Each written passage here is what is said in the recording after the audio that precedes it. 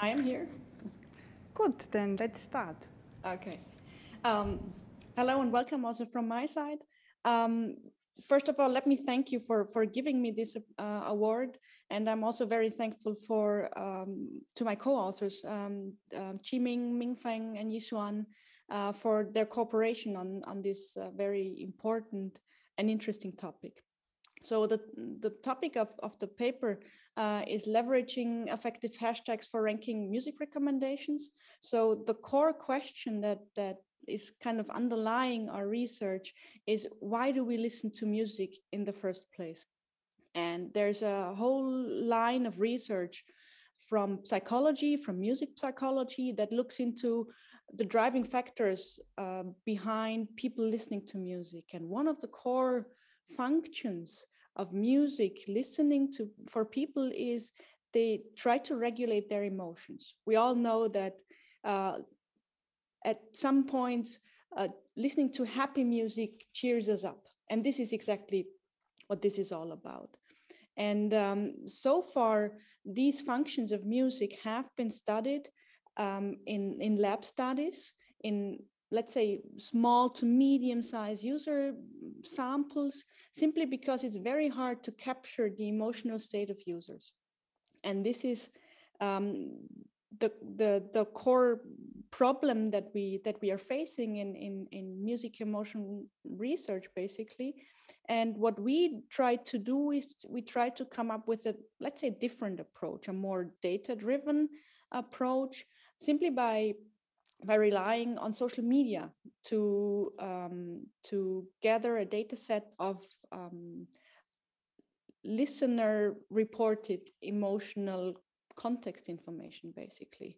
So for the RecSys community, obviously, emotion, the current emotional state of users is context information. And this is also what we want to exploit in this work. So what we did is we basically looked into the use of so-called now playing tweets. So you see an example right there on the screen, where somebody listened to Crazy for You by Adele, and it seems to make um, them happy. And this is what we call now playing tweets. And this is also the databases underlying our research. And these user reported emotional states is also the context input and the effective context that we want to exploit in our research.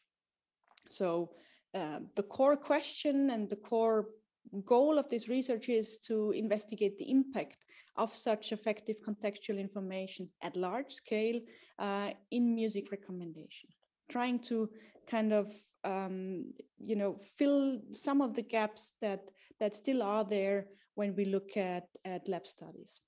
And to make it the goals more concise, so to say, we had two questions. One was, how can we use this effective contextual information to improve recommendations? And particularly, we were looking at a ranking task. And the other one is, let's say, from a more computational side, how can we actually represent this information? And these are the two core questions that we try to answer in this work. So let me shortly walk you through the methods that we used. Obviously, I will briefly walk you through which kind of data that we used, the data set that we created, how we gathered and extracted this effective information from those happy hashtags, how we represented all this information, the ranking procedures that we introduced, and how we designed the experiments. Now, as for the data that we used, we crawled now playing tweets from Twitter, and we came up with two different data sets. The NP 560K, simply because it contains 560,000 tweets, and a smaller data set holding 90,000 tweets. Why did we use two data sets of now playing tweets, containing now playing tweets? Simply because when looking at the statistics of the larger data set, we saw that some of the, let's say, dimensions of this data set were highly dominated by outliers. And therefore, we created the second smaller data set by simply removing all users that had more tweets than the 99th percentile. This also gives us a chance of investigating the impact of such outliers on the performance of our ranking procedures. So these are the data sets, and after all the filtering steps and so on, we are still, let's say, looking at a decent number of tracks, artists, and users contained. And how did we gather effective information from these tweets, from the hashtags in particular? Here we took a rather simple and effective approach. We used sentiment dictionaries. And sentiment dictionaries are simply dictionaries that map a term to a sentiment value, sentiment score, being either mostly between -1 and 1, -1 being sad, 1 being happy. So you already see this is a very simple way of modeling sentiment, a one-dimensional way of modeling sentiment. And we have experimented with a couple of quite popular sentiment dictionaries that contain different terms and do have different coverages for our data set. But I will get back to that later on. So for me, the core question was, how do we represent all that data? So we have tags, we have tracks, we have sentiment, we have users. How can we model that? So what we did is we modeled it as a graph where we linked users, tracks, and hashtags. We have experimented with a couple of different topologies for the graph, but this is just an example for you to get the idea. And what we then used is some graph embedding technique. Now, this paper has been in the making for some time, and it also took some time to get it published. So back then we used deep walk because it was state of the art back then. Nowadays, obviously, you would use some graph convolution approach or similar approaches to get or compute the embeddings for tracks, users, and hashtags. But essentially what this provides us, and this is the core idea here, is a vector representation of lower dimensionality for users, hashtags, and tracks that also allows us to directly compare users and tracks. So suddenly we are able to compute the similarity of a user to, for example, a track. And this is also the core input to our ranking methods. So for our ranking, as I said, the core input is the vector representations of users and tracks and hashtags. If you consider this example graph here, what I also added is the sentiment values that are extracted from these hashtags. And now we have a couple of different options on how to actually rank a list of tracks for a given user in a given context. For example, in the most naive way, we could simply use the similarity of the user and a set of given tracks and rank the most similar track to the user at the top of the list. Now that we have a graph, we can also use a transitive relationship between hashtags and tracks. For example, we can compare the hashtags that a user has used to the hashtags that are assigned to a track.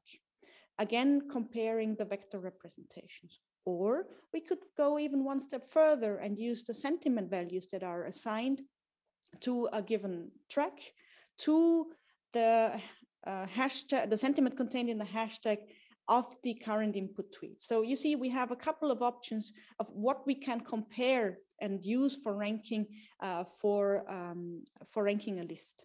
And this already brings me to the experiment design. What we did is we tried to design an experiments where we did select one positive tweet of a user. This includes the track, the hashtags contained, and the sentiment contained as input. And then we add 9 negative samples to fill up the list. And then the goal was to, obviously, to rank the positive track on top of this list. And we came up with 2 different ways of sampling negative negative samples to fill the list. One was the random population, where we simply added 9 random tracks. This should be an easy task for the ranking methods. And what we wanted to show with this experiment is basically, can our system capture the general listening preferences of a user? But what we are more interested in is how much can the affective context contribute to this ranking. And therefore we added a second experiment where we didn't add 9 random tracks, but we added 9 tracks that the user has already listened to previously in different emotional contexts. And this experiment should show that we do require this affective context specific information to do the ranking task, to perform well in the ranking task. And we consider this a way harder and more complex task. So as for the results, we did a couple of experiments, but I'm only going to focus on the major findings, basically.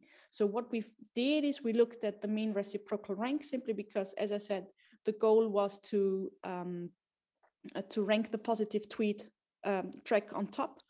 And so what is the most important finding? So for the easy task, the general listening preference of the user, we see that comparing the vector representation of a user to the vector representation of the track is already sufficient and performs well and achieves the highest mean reciprocal rank.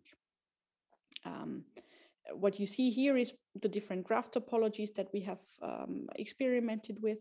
And you see, we do not even need to include hashtags and hence context information in the graph to obtain these results. However, for the more complex, more personalized task, where we try to rank tracks that the user has listened to, all of those tracks, here we see that we need to include context information in order to perform well. So what you see here is these are the similarities or ranking methods that do not include any hashtag or sentiment information. Then we have a set of similarity and ranking methods that do include the tags attached to tracks and tweets to represent either the user or the track. And what we see down here is the use of sentiment information in the ranking. And what we see is all the methods that contain context information perform well, outperforming the others by a large margin. And this is also the main takeaway from this work.